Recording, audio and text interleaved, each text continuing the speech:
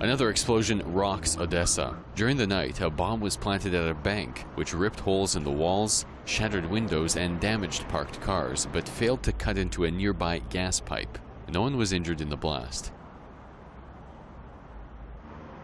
This is the second attack on the same bank branch. The previous took place last May when a fire was set near the main doors. Small-scale explosions have been occurring regularly across cities in eastern Ukraine and in Odesa, prompting officials to strengthen security across the country. Ukraine has tightened control of transport in and out of the eastern Ukrainian regions that are currently occupied by Russian-backed insurgents as the threat of terror attacks rises. Ukraine's National Security and Defense Council has set up 7 corridors to closely monitor traffic entering and exiting the insurgent zone, and has also blocked all other routes of entry and exit.